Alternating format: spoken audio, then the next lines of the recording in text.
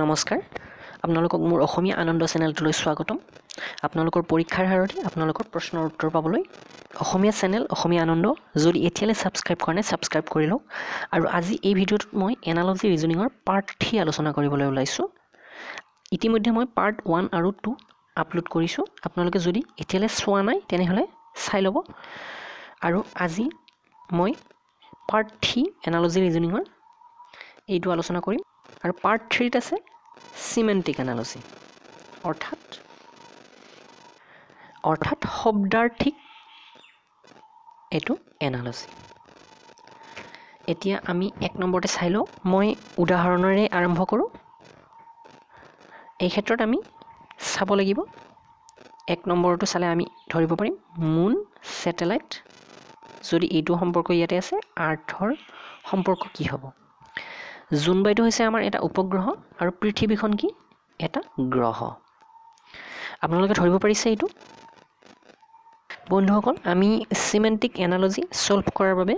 বিভিন্ন ধৰণৰ general knowledge জনাটো প্ৰয়োজন ইয়াতে আমাক জীৱ-জন্তুৰ পুংলিংগ স্ত্ৰীলিংগ সুধিব পাৰে গ্ৰহ উপগ্ৰহ সুধিব পাৰে বা কেতিয়াবা দেশৰ নাম ৰাজধানী সুধিব পাৰে ৰাজ্যৰ নাম ৰাজধানী সুধিব পাৰে বা কোনো ধৰণৰ পদাৰ্থ আৰু তাৰ ধৰ্মৰ ওপৰত সুধিব পাৰে তাৰ উপৰি আমাৰ বিভিন্ন ধৰণৰ গেম যিবোৰ আছে খেল ধেমালি আছে সেইবোৰ সুধিব পাৰে সিনোনিমছ এন্টোনিমছ সুধিব পাৰে অৰ্থাৎ হেৰি যিটো শব্দাৰ্থ একে অৰ্থ বা বিপৰীত অৰ্থ সুধিব পাৰে বিভিন্ন ধৰণৰ ক্লাছ অফ ওয়াৰ্কাৰ্ছ অৰ্থাৎ বিভিন্ন ধৰণৰ যিটো কাৰ্য থাকে সেইবোৰ সুধিব পাৰে বিভিন্ন ধৰণৰ ইকুইপমেন্ট অৰ্থাৎ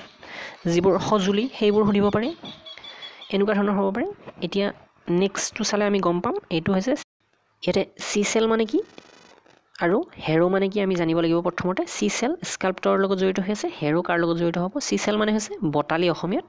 আৰু হেৰো মানে হৈছে এইটো ফুলনি চাফা কৰা এবিধ যন্ত্ৰ আৰু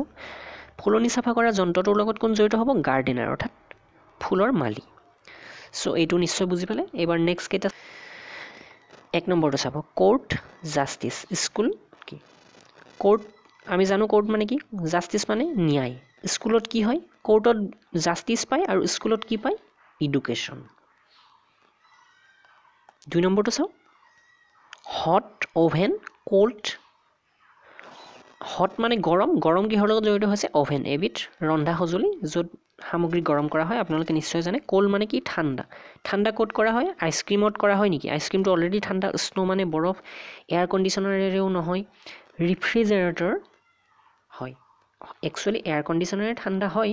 কিন্তু ইয়াতে অপচনটো হ'ব ৰেফ্ৰিজাৰেটৰ কি যেহেতু ওভেনত অকল গৰমহে কৰিব পাৰি কিন্তু এয়াৰ কণ্ডিশনাৰে কি হয় ঠাণ্ডাও কৰিব পাৰি গৰমও কৰিব পাৰি সো ইয়াৰ অপচনটো হ'ব ৰেফ্ৰিজাৰেটৰ নেক্সটটো হৈছে নিউজপেপাৰ এডিটৰ ফিল্মৰ লগত কি জড়িত হৈছে নিউজপেপাৰ ইয়াৰ প্ৰধানজন হৈছে এডিটৰ ফিল্মৰ প্ৰধানজন কোন ডাইৰেক্টৰ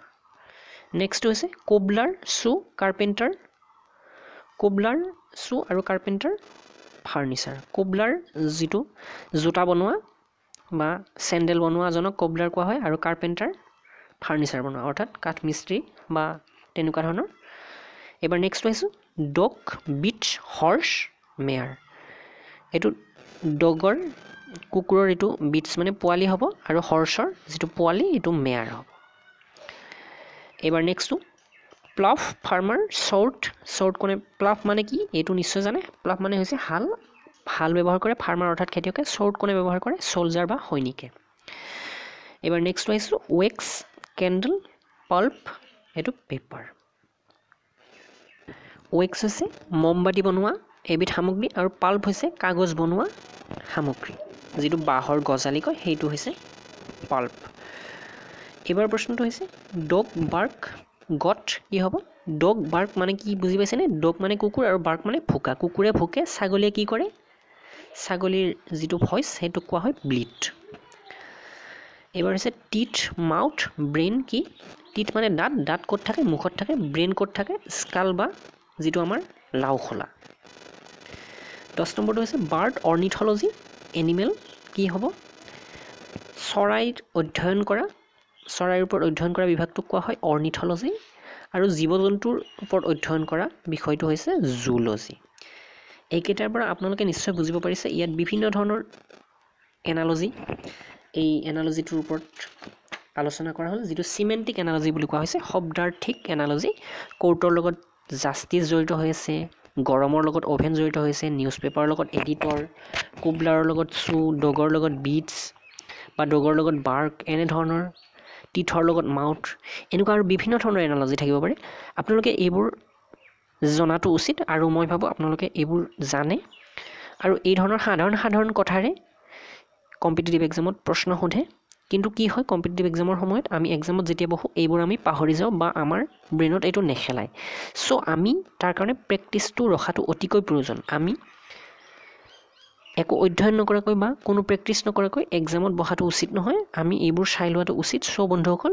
মোৰ চেনেলটো সাবস্ক্ৰাইব কৰিব আৰু বেল আইকনটো আপোনালোকে দবাবলৈ নাপাহৰিব কিয়নো মই এনেকুৱা অতি প্ৰয়োজনীয় ভিডিঅ' আপোনালোকৰ সহজ সৰল অসমীয়া ভাষাত বনাই আছো আৰু আপোনালোকৰ বাবে বিনামূলীয়াকৈ মই ইউটিউবত